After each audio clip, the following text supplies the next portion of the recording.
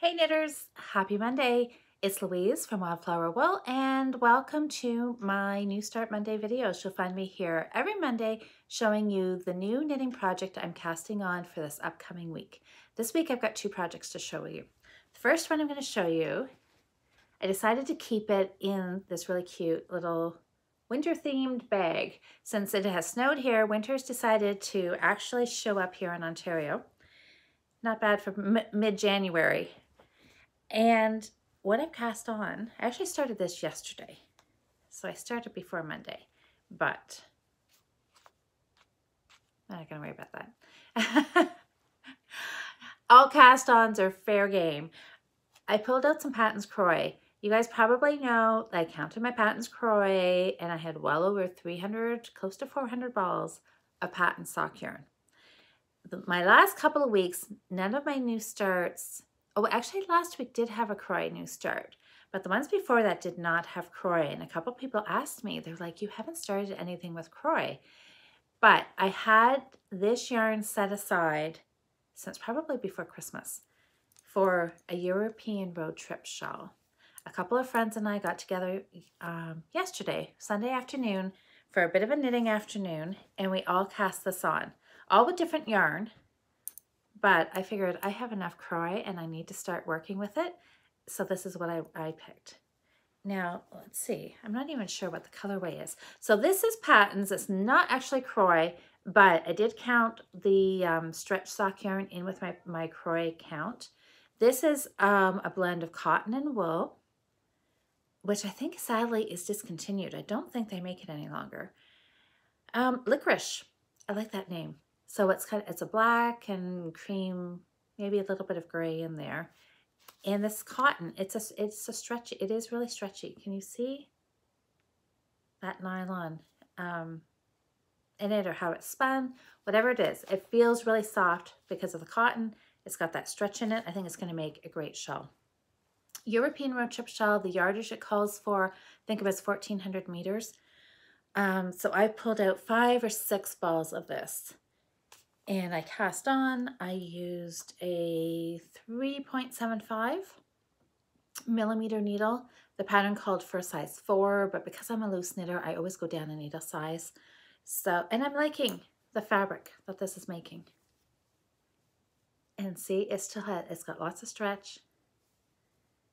And the sides got that nice little curl on it because it's just stockinette stitch and there's no border on it. So this edge just curls in really nice. It's cute. So I'm just still working on the increase section for a few more. I can't remember what my last stitch count is. I'm probably about at the halfway mark. I think it's supposed to measure, yeah, over 20 inches. So, and I think I'm well over that at the halfway mark. So anyways, that's what I'm working on. I've just put a little dent. Can feel the center of this ball is disappeared. It's starting to feel a little empty in there. So this is just going to be my Netflix binge watching project. Just knit back and forth whenever I need something that uses no brain power. This is what I'm going to pull out. And it doesn't have a deadline. Whenever it's done, it's done. I'm not going to stress about this because it does take, it's got a lot of yardage, so it's going to take a fair amount of time to knit. But it's started. I've got a good start on it. I'm happy with how the fabric's knitting up, with what my gauge is like. So I'm happy. I'm just going to have fun knitting it. So project number 2 is, of course, a dishcloth, because like I mentioned in previous videos, I am going to try to do a dishcloth a week, work my way through my cotton stash, and I'll be posting pictures and tagging Amber from the Yarn Hoarder because she's doing another Yarn Hoarder Dishcloth Challenge 2020 over on Instagram. So I'll be posting pictures over there. And I found a nice yellow. And this is not Dishy this week. This is I Love This Cotton from Hobby Lobby. And you'll probably remember, if you've watched some of our past Fiber Friends podcasts, you'll know that I took a trip to Hobby Lobby in the summertime because we don't have Hobby Lobby here in Canada. So when I was in the States visiting some knitting friends in August. I saw this. They have huge selection, but you know what? I don't think I bought any cotton there. I bought tons of other yarn. We bought tons of yarn. I'm sure our pictures are up on the wall somewhere as like very important customer. Not important, but people, these are like yarn shoppers who spend a lot of money. I think we're under that category. Anyways, we had a fantastic time at Hobby Lobby, but come to think of it, yeah, I didn't buy this there. I think this was gifted to me by another knitting friend. So anyways, it is pulled out because I thought yellow, you know, middle of winter, we need some sunshine. So we're using this, and it is Buttercup is the colorway. Now I'm striping this. It's not going to be solid yellow because I will show you, I do have a finish this week. And it was the dishcloth that I started last week. Trying to, like I said, keep up with that one a week. This is Knit Picks Dishy. Colorway is Ash. And this is my third dishcloth that I have worked using this Ash colorway. Obviously this one I held double. This was a Bernat and Dishy held together. But this ball of Dishy is going on and on and on. Just when I am trying to work my way through my stash quickly, this ball will not come to an end. I still have these two little bits, so I wound most of the skein. You know how the center, most of it was gone. It was kind of getting kind of unruly, so I thought I'll just wind it up into a ball. I got 3/4 of it wound, and I found a little knot. So I cut the knot out and then just wound up this other little ball. So what I'm going to do to use up this last bit, I'm going to do yellow and gray.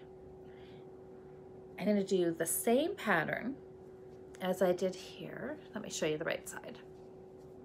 So this is the Granite Stitch. It's just a 4-row repeat that gives you this texture. It is you knit a row, you purl a row, you knit 2 together all the way across the row, then you do a knit front and back all the way across the row. So that gives you a purl row to give you a little bit of texture. And doing the decrease and increase, it almost gives you like a little lacy kind of look in there. Kind of like you have some eyelets. So what I'm going to do, I'm going to do a 4-row repeat. I'm just going to kind of stripe it. So if you look on the yellow, you can tell, see how open, it almost looks like a lace design. That's where I've knit 2 together, and then I've come back and it looks like I've got pairs of stitches sitting on the needle. That's where in that one single stitch that I worked 2 together to give me a single stitch, and then on the next row in that single stitch, I've worked a knit front and back. And that's where I've kind of come up with these pairs of stitches. So this is, that's one pattern repeat done. Now I'm going to do a pattern repeat in the gray. 4 rows of gray, 4 rows of yellow, 4 rows of gray, alternating, and hopefully I will finish up this little bit. We'll see. Anyways, Knit Picks, you get 2 thumbs up for making a ball of yarn that has got tons of yardage, and you definitely we are getting our money out of knitting this ball. So the other difference I did with this dishcloth is I decided to put a border on it. You can see I've got a garter stitch border on the bottom. I did 5 rows of just plain knitting, and you can't really see it starting to come quite yet, but I've got 4 stitches on here that is going to be a garter stitch edging up both sides, just to give it a little bit of a border. And then of course across the top I'll do another 5 rows of garter stitch and then cast off. Now this isn't too bad, but there's no edge stitches on here at all, so it does curl in a little bit. The top and bottom aren't bad. There we go. I can't see when I'm holding this up, I can't see it. It curls a smidge, but not really too bad. And it's not, I mean for a dishcloth it's fine, right? even though it curls, but the edges just aren't real super neat and tidy. They're a little bumpy. So I thought for this one, I will just put some garter stitch all the way around it on all four sides, just to kind of tidy up those edges. So I think I cast on 38 stitches. You want an even number of stitches for your granite stitch in the center, and then I've just got 4 stitches on either side. So that's what I'm going to work on. I'll have this one done by next Sunday and we'll be ready to cast on another one. And we'll see if those 2 little balls of gray, if I end up using them all up. I hope so. Or else I'll be starting another one with a couple of rows of gray. Is like my mission to get this one ball of Dishy finished, let me tell you. Because I am working through my stash. As you guys know, I have a well-rounded stash that I have been collecting for many, many years. And this is the year that I am knitting through it. I've learned in the past never to say, oh, I'm not going to buy any yarn this year. Because I know I could never go a whole year without buying yarn. I think I tried it once, and I think the month of January a few years ago, I tried not buying yarn, and my goodness, it was torture. I didn't realize how often, I guess I really bought yarn. But anyways, it was, but you know, it's like anything. When you tell yourself you can't do it, all you want to do is do that one thing. So I've decided I'm not going to do that. But this year, I'm just going to be very more conscious about what I buy and just buy when I go on trips, yarn festivals, you know, something special, just not every week running to the yarn shop and picking up something.